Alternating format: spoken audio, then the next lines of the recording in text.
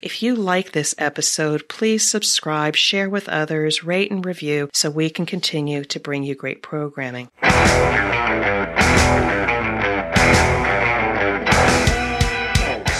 is The Thing About Cars, a podcast for car enthusiasts and the people who love them. I have FIA news today. Say what, Misty? I have FIA news today. Excellent. We got a full agenda. Hello, this is The Thing About Cars. I'm Mickey Desai. Around the table, we've got all the way in the Netherlands, as always, Misty. How are you, Misty? Not moist, unlike Spa. Tim, how goes it, Tim? Fantastic, although I am a bit damp. You're a bit damp? Damp, yes. Oh, okay. I had to do some cleanup outside. I was going to say, it's not raining here in Atlanta today. No, it's a self-induced dampness. Self-induced dampness. I like that. Ben, how are you, sir? Oh, well, wonderfully dry, but I imagine I'll be getting sweaty later when I haul all my gear down to band practice. Ah, yes. I'm going to attempt to change a headlight bulb today, which normally isn't a big deal, except in this car it requires taking out the battery. So I have to disconnect the entire battery and hope I can still get my large hand, into that tiny space to get that stupid bulb out. So that sounds like a car I used to have. Yeah. I have staff for that. We have a trivia question that Tim gave us last week that we ended up not using. Tim, I apologize. Would you like to read that one, or shall I do that one? Yeah, I got it. Okay. What is the name of the American truck company that was, sorry, my page jumped, that manufactured its first truck in 1907 and was purchased by Volvo in the year 2000? Okay. American Truck Company first manufactured a truck in 1907, purchased by Volvo in 2000. Our choices are Freightliner, International, Mack, or Peterbilt. Okay, we will answer that at the end of the show. I confess I've already read it, so I'm disqualified. Let's jump right in. There's a couple things I wanted to get at here, and the first is Ben read this article about Saab. What did I see, Ben? If you're talking about the thing I put on our top secret Facebook group today, well, it's not it's sort of Saab. I was disappointed to learn that there are no Saabs going back into production. Maybe if I, win one of those $1 billion Powerballs or something, maybe I'll put Saab or Studebaker or somebody back in business. More likely Studebaker. But what it amounted to was it's a Chinese-made EV. Of course, all the hippest EVs now seem to be coming out of China, but this is a company that, through some machinations, wound up with the remnants of the last project that Saab did. Just before they folded, they were working on an EV prototype. And so the Saab engineers, they'd been acquired by another company and then eventually by the Chinese. And so they just kind of kept doing what they were doing. They kept working on this EV prototype. And then a company called Protean got involved. And these guys are kind of pioneering that's the best way to put it, the hub motor concept, putting the motors in the wheels of the electric vehicles instead of a central motor with distributed power. Of course, as soon as I heard about hub motors, I thought, well, gee, the unsprung weight has got to be atrocious. That's the enemy of good handling. But these guys have apparently figured out some ways around that. So, all I saw was a 13-minute Top Gear video about this car. It's a prototype. They call it the Emily. You can still see some of the old Saab lines in it. But they loved it. And I thought, wow, that looks really, really cool. I'd like to drive one of those. But it'll be interesting to see what develops from this. I've heard people talking about, motors in the wheels with EVs for years, but this one seems to be one of the first ones that really does it, and apparently does it pretty successfully. Witchcraft. Yeah. Right. So do you know what the secret is, Ben? I just told you. Well, it's a combination of things. Part of it is torque vectoring, which makes the individual wheels behave under power in different ways that makes up for what would be some horrible side effects of the mass at the corners. Sure. But also I believe there's a little bit of software magic going on there. But the thing that the guy from Protean said that I thought was interesting was that what they figured out was that it's not necessarily the total mass at each unsprung unit as much as the ratio of the unsprung mass to the vehicle's overall mass. And since EVs are pretty heavy, then you can get away with a little more unsprung mass at the corners. Sure. Yeah. Are we allowed to say unsprung unit in this show? You can I'm okay with it if you're okay with it. I don't think we just did. I mean, Yeah. I have this horrible, horrible vision in my head of, one motor deciding to go forward and the other motor deciding to go backwards at the same time, and the car just kind of like, splitting in two. Right. Right. Or I'm thinking of when you hit a pothole, one of those really big, bad potholes that can damage a wheel. Now, are you also damaging your motor? Well, that's Yes. one of the things they talked about, because this is not just something they cooked up and said, here, let's run with it. They did some pretty rigorous testing, including outfitting some Land Rovers with it and bouncing them and thrashing them around through the mud and just really going to hell with them.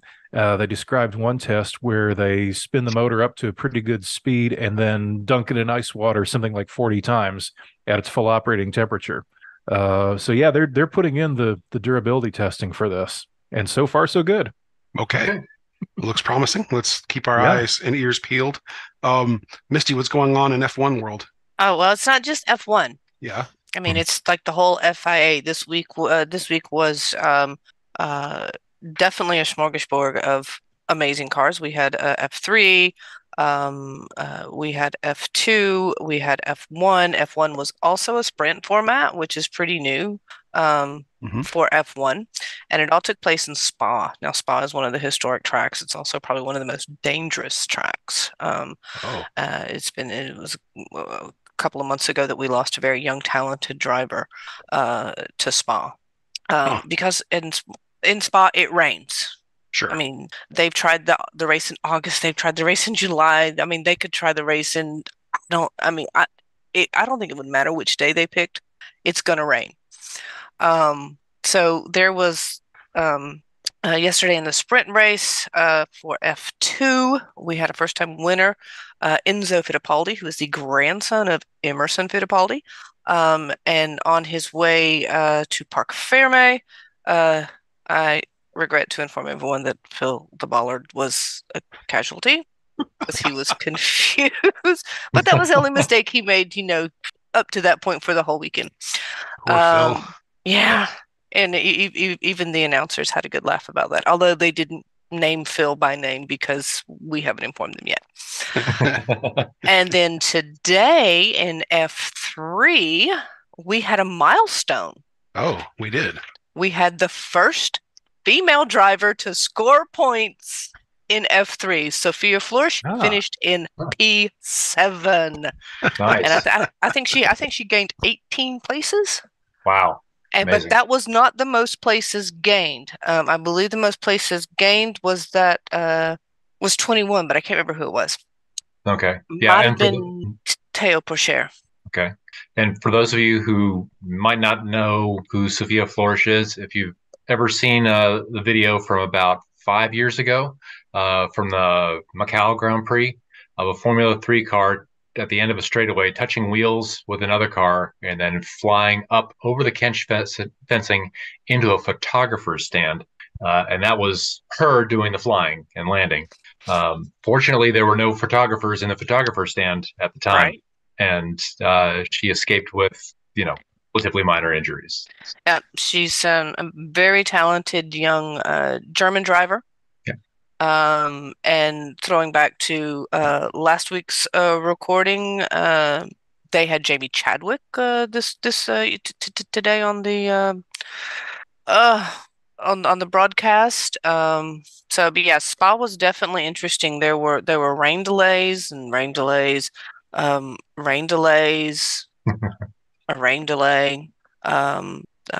Max Verstappen's engineer got a little cheeky with him after Max got cheeky with him back. So that was there was some passive aggressive going on, but it was rather humorous. So yeah, it was definitely an interesting weekend. But I was just, I was literally sitting here this morning trying not to cheer too loud because everyone still wasn't up, But to see Sophia come from, way back in 20th something place all the way up to P7, and she was able to score a total of 6 points and is now the first female driver to have scored points in Formula 3. Yeah, that's impressive. Very exciting. Very exciting. Yeah, I thought that was really awesome, especially coming on the tail end of the conversation last week with Loxley. Well, and not only that, but you shared this other thing. What did Danica Patrick have to say about women in science or something? What was that It wasn't nonsense? women in science. It was women in racing. Something about how, I mean, I don't remember the exact quote, and I really don't care to because I'm extremely disappointed, because Danica is definitely a premier driver in NASCAR and Indy, Right. and actually holds a few records. I think she's like one of like only 14 drivers to have led both the Indy 500 and the Daytona or something. It's off the top of my head. I can't, don't always remember everything. Yeah, that sounds Um, right. and she was last week they were doing like the F1 kids. So they had three young people, um, uh, two young men and a young woman who were absolutely amazing. I was like, can we just keep these and like, get rid of like Damon Hill, please? Um, Yeah. and she was apparently talking with one of the with the young woman, and they were talking about women in racing, and she made some remark to the effect of, racing is just really an aggressive sport, and that's just not a very feminine mindset. Hmm. And I was Which like, is a I was really like, poor choice of words at yeah, best. Yeah. Yeah. yeah, Yeah. because my first thought was, have you met me? Right. I'm like, and but then to say that, especially on international TV as a women driver, as a woman driver, are you saying that you're not feminine, or are you saying that, Or you know, she thought she lacked the aggressiveness to be a consistent top place finisher. yeah, I mean, so either way, you're kind of shooting all of us, in the back. And I was just really, really disappointed. And yeah, kind of confused, Yeah. because I'm Yeah. sitting here going, why would you say that? Well, let's hope that she doesn't make a habit of that, and we hope that women in particular don't have to agree with her. So Right. Yeah, anyway, yeah. because I've really been enjoying watching, because every few races that they'll actually on Sky Sports especially, they'll actually show the F1 Academy, which is all young women drivers. Hmm. And you talk about competitive. I Sure. mean, these young women are out there, and they are just, I mean, they are fighting for it. And I think the F1 Academy is driving in F3 cars, aren't they? I believe so. I No, think it I don't know is. if they're frontline F3 cars. They might be F3 regional, which might have Yeah. some like kind of what Formula W had done before, but I'm Yeah. not 100% sure. But still, I mean, these are young women that are out there and just really, blood, sweat, and tears getting these cars down the track and doing an amazing job. Yeah. So, so yeah, All that's right. yeah, it's kind of disappointing, and maybe as soon as I find a spare minute where I'm actually quite sure if if I need to scratch my watch or wind my ass, I'm sure I will approach Danica on social media and go, excuse me, I'm This sorry, is what? wrong. Yeah, this is wrong. Let us know how that goes. I would be curious to see if you actually do it and if she actually responds. So definitely Probably mention not. us. Tell her we talked about her on this episode. Yeah, I will. Um, I will. Ben and I had a note from a good friend of ours, Robert Drake, who had an incident recently. And Robert's been on the show before to talk about a couple of minor car things, but this time his car died while he was away from home. Um, Still in the same city, but AAA, he is a AAA member. AAA says that, well, the long story short is he originally called AAA around 12:30 in the morning, so 12:30 a.m., and they didn't come get him until after 7 a.m. So he was stuck there all night, which I'm like, first of all, okay, if you're stuck somewhere, call me. Yeah. Right? Yeah. But the questions he's got here is AAA at one point actually suggested he call a private towing company, and the private towing company took his money apparently via credit card transaction. I'm not sure which, and then declined to tow him for reasons I don't understand. So he's going to challenge those charges if they actually appear on his credit card. But in the meantime, AAA promised repeated times, and they kept on delaying. So Robert's question is, why can't AAA get their act together and provide towing in a reasonable time?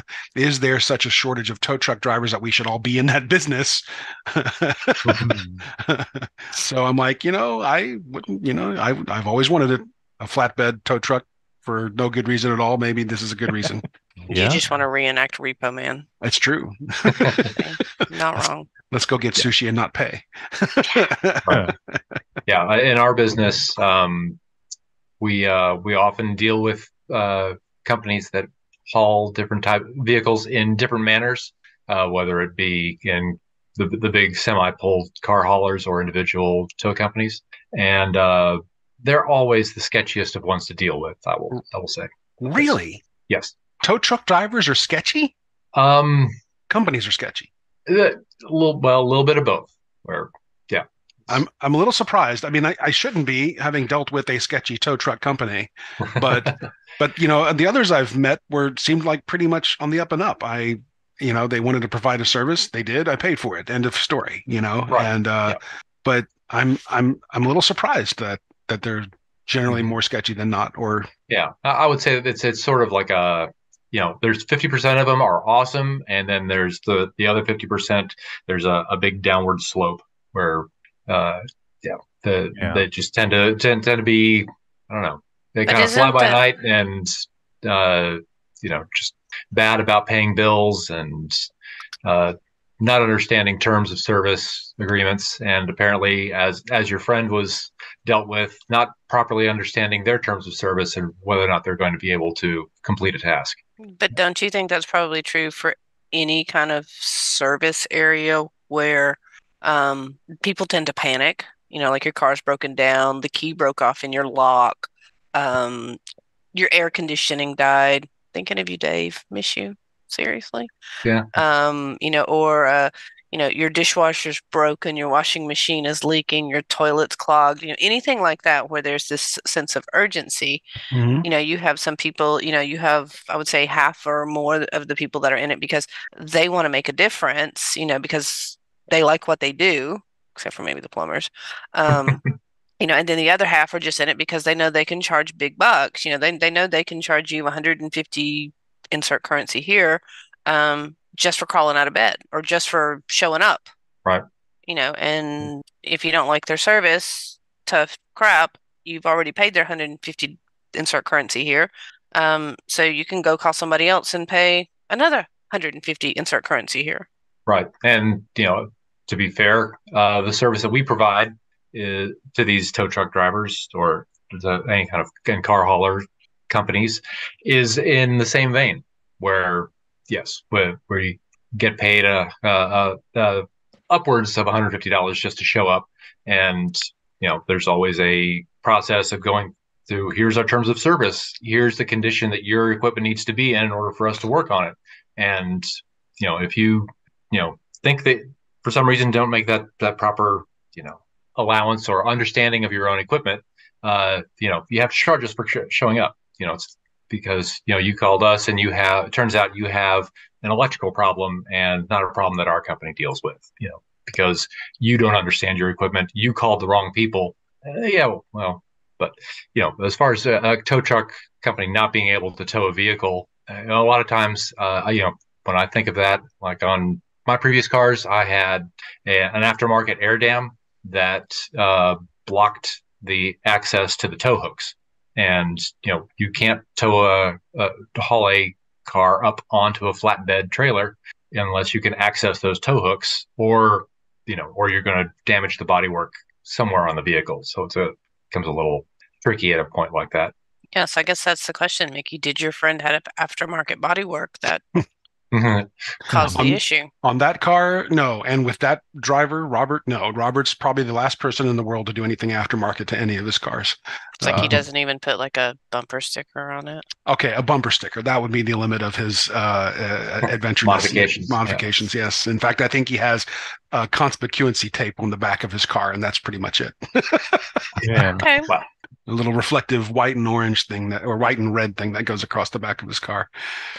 But so, yeah, I don't know. And I don't know what AAA's got in mind. I know AAA has always had a series of delays. Maybe that night was a particularly bad night for AAA. Maybe they were short-staffed on drivers, but it does sort of raise the question. Every time that I've called AAA, there's always been roughly a 90 to a 2-hour delay on getting anybody to respond, never mind get a tow. But, so if the demand is that high, is it worth it for AAA to hire another driver or two for this area? Yeah, but the question is, can they get, because we've all noticed in the US, especially people my age, over the past, I would say 15 to 20 years, there's been the huge shift of, you know, of, uh, you know, get a good job to you have to go to university or you have to go to college to get a good job. And while absolutely nothing wrong with tow truck drivers, and I think, I mean, they're a necessity, just like electricians, just like plumbers. There's probably a shortage, uh, of people that A, want to drive and B, are willing to get called in the middle of the night. Now, as a customer service manager and supervisor, I'm going to sit here and I'm going to literally on air call out AAA for not having the ability to properly communicate lead times. Communicate. Right. Yeah. It makes your life easier, and then you don't have stuff like people talking about the fact that someone had to wait basically a full work day for a tow, and as Right. well as now having to go back and spend more time disputing credit card charges. Which is why I'm hoping it's a statistical outlier for Robert's sake or for all of our sakes, Yeah. because I've called AAA a handful of times. I've never had that kind of a problem with them. Not 7 hours anyway. Certainly a couple here and there, but not 7 hours. That just seems a bit extreme.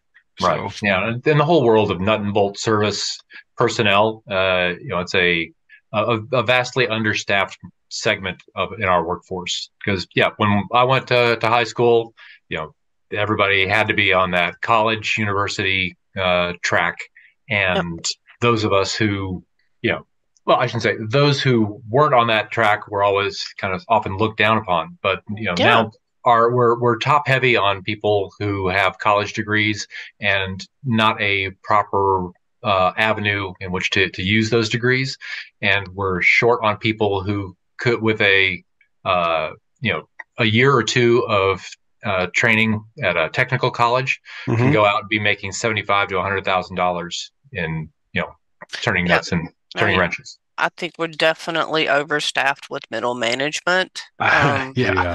And 100% certainly light on the electricians and the plumbers and the landscape, people that go and do with their hands. And Be great. Have you guys seen any of the Canadian tow truck driver shows that the Weather Channel runs? No. No, but I think Yeah, they run them like at 10 o'clock to midnight on weeknights or whatever. It's a 2 or 3 or 4 different shows about tow truck operators in Canada, and they sure make it look cool. Right. Can you be an unscrupulous Canadian tow truck driver? Is that legal? That's a good question. Yeah. that may actually be considered high treason. Right. Yeah. I think I'm sorry, I can't tow your truck out of that ravine. Really sorry, eh? Yay. Yeah, I'm sorry. I think I saw something similar, and it wasn't necessarily tow truck drivers, it was more recovery drivers, like in Norway.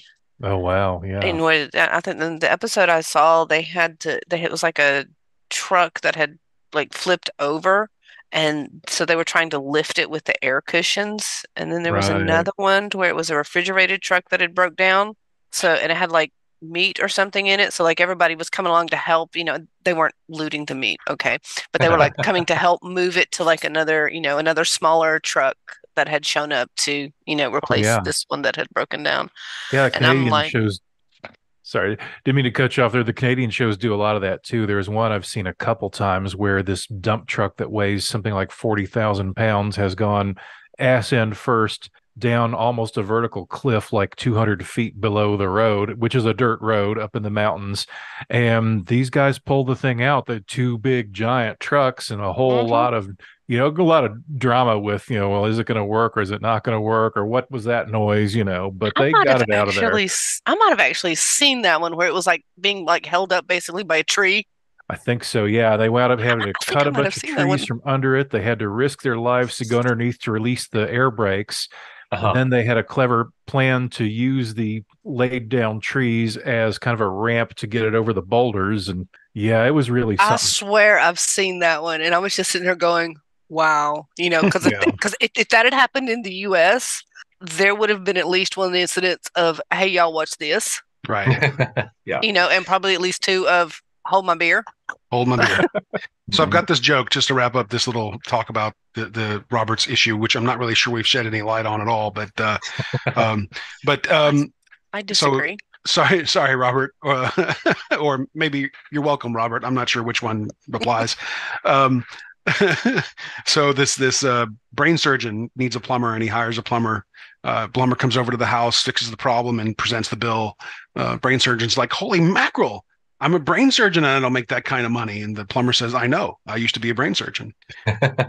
See, very good point. So, very good point. Yes, there we go. Last thing I want to talk about before we wrap the episode. I'm sorry, Misty. Oh, no, I was just going to say, I've actually started to see recently a lot of, it feels like I've seen a lot of stories of people that were like, oh, I was a manager, or, oh, I was this high-flying banker or something. And then I just kind of got tired of it and gave it all up to be like a beekeeper. And, now I'm just like immensely happier. People are getting tired of the BS that comes along with corporate culture in general, I think. And it's not just working, obviously, because people want to work, people need to work, but corporate culture has gotten debunked, if I can say. It's just people recognize the BS that's within, and they're tired of it. And I'm frankly glad to see the change. I'm glad to see people saying, giving the finger to their old workplaces and not putting up with, bad work habits anymore. I'm really glad that we're starting to push back against the toxicity, which is, that's what it is, That's right. That's exactly right. If you hear people say, and I guess for me living here, because I'm literally required to take 20 vacation days minimum a year. Okay, so that's minimum of 4 weeks, and and to hear people say, oh, I haven't had a vacation in like 5 years. I'm like, that ain't quite the flex you think that is, because I'm just right. Yeah, that's exactly right. And I'm so glad to see people pushing back against that, because that work-life balance, it is just so important, and I can definitely say that I am in a much better place mentally, than I ever was working in the US. Yeah, the U.S. has some real reckoning to have happen amongst the corporate world, and there's a lot of growing discontent, and I hope it continues to blow up and burn. Yes, frankly, because we need changes. Americans, we are now calling upon you to become Bollards. Just hope we don't get run over. That's right. Yeah, no one will all benefit. Did you say you have to watch out for those little short Brazilians? Yeah. All right. Last thing before we wrap the episode and answer the trivia question is, I saw this thing on Reddit. I thought it was a pretty decent question. So this person is looking at a replacement axle on Reddit, and he's like, is there any reason why the Duralast version of this axle costs almost 3 times the price of the other one, which is on Rock Auto? And if you look very closely, the pictures of the axles are identical. It is the same part. Right? It is exactly the same part, probably from the same manufacturer even. But the Rock Auto one is almost 1/3 the price of the Duralast one. So the question was, any valid reason why this should be the case? And I think there are decent reasons why, but what do you guys think? 3 times the price. Yes, the big question for me is the more expensive one a brand new axle, or is it a rebuilt axle? And a lot of times people will not take the time to look to see if there is a difference there, because drive axles are rebuildable, but depending on the method in which they're rebuilt, there's the quick and cheap method, and then there's the top of the line expensive method, and the longevity you will get under harsh driving conditions will make the more expensive one worth it, and vice versa. Sure. And normally I'm like, look, I know like that can of corn, in the grocery store, the store brand. Wait a minute. Hold on. It's an axle and a can of corn. Can I finish? I can't wait to hear the connection between You're the two. You're going to see, because I know that can of corn, there's 2 cans of corn, there's the really expensive, mark, A mark, and then there's the store brand. I know that more than likely those are produced in the same factory and they're the same thing. But on the other hand, if this store brand can of corn is slightly, not maybe up to the same spec as the A mark, if it kind of like breaks, it's not going to kill me, or we hope. Right. You know, or at least it's not going to sling me down the highway at 75 miles an hour doing, you know, while I'm channeling Simon and Garfunkel, slip sliding away. You know, so I think that's the difference, you know, and you know, it's very seldom that I will say I will buy the brand name, you know, the well-known name over, you know, the store brand or the off-brand mark every single time. Sure. I mean, the issue Car of parts, responsibility is still there. Rock Auto still has to be responsible for their stuff. Their manufacturer, whoever Rock Auto gets their stuff from, has a certain amount of responsibility and liability as well. Well, I think that's where part of this comes in because I'm not sure, you know, Tim made some valid points, but I'm not sure the difference is worth that much. And I think it may have a little bit to do with just the way the two businesses operate because your Duralast part is going to come from an AutoZone or an O'Reilly or somewhere like that. Whereas Rock Auto is a big, giant aggregator that has a very efficient internet-based, you know, business. So, And to answer Tim's earlier point, there's no information here on remanufacturing versus new. So I think for the purposes of our discussion, let's assume they're both new. Right. yeah. Could And are you be. talking about exclusively buying online, or are you talking about I'm looking at this Duralast one in the advanced auto so I can actually look at it and see if it's maybe a little wonky versus Yeah, only being able to order it online? right. Because that's another thing too with car parts. I'm still, you know, unless it's just like a lens cover or a steering wheel cover. I mean, if it's a functioning part that is required to keep the car on the road, preferably on the road safely. I mean, Yeah. I still, you know, call me old. Everybody else does because I kind of am. Um, but for me, that's one of the ones that you know, I want to go and I want to look at it. Is there something that maybe doesn't feel right about it? You know, is there this big honking oil stain on the packaging that, you know, instead of trying to order it, get it in, send it back? Ugh. Well, that's Right. one of And the, to Ben's point, you know, yeah, like you said, Rock Auto ships out of, you know, what, maybe 5 to 10 locations across the US. So when you buy from them, you're also paying for the shipping to your house or wherever. Right. Whereas, you know, you buy it at the local auto store, that's already been aggregated into the cost of the item. right. Rock Auto does tack on shipping. That is true, especially for something like an axle, which is not a lightweight piece of metal. But the shipping isn't worth 2/3 of the AutoZone price. Bingo. Right. That's true. So here's one of the better answers that I read here on the Reddit post. This person posits, he says you're paying, or he or she says that you're paying for the 3 times the price for the lifetime warranty, which Rock Auto doesn't give you. Duralast does. The convenience of buying it on the spot and returning it, which is another big piece of it. To Ben's point about the business model of Rock Auto versus versus AutoZone or whoever sells Duralast. So you know, I think those two things alone are a big piece of the puzzle there. That's why Duralast charges more. They've covered shipping. They're offering you a huge warranty that you don't get with Rock Auto, and you can conveniently return the thing, which you don't get to do with Rock Auto, which requires more, you know, more hoops to jump through if you want to return something to them. Not to mention paying return shipping. And I'm sure if Rock Auto offered a warranty, you would pay more, you know, like the total aggregate price after shipping and the extended warranty would be at least level, if not more, than the Duralast model. Yep. But that's my opinion. So anyway, good stuff. So if people need to buy parts, here's the $1,000 question, which may not be answerable based on this conversation. Should I go to the auto parts store and get it, or should I go to Rock Auto and get it? The answer is, like so many things with vehicles, it depends. It depends. Yeah, Right. it depends. You know, I mean, like I said, you know, are we talking about, you know, maybe a replacement motor for, you know, your driver's side window?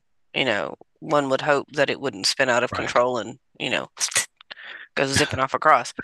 You know, is it, you know, a fuse? Those I would probably buy online. You know, you know, simple stuff that's not going to directly impact the safe handling of the car. That's my thing. If it's a life and death thing, I'll probably go OEM and preferably in person. And otherwise, if it's not a life and death thing, I'll definitely do the price hunting thing online.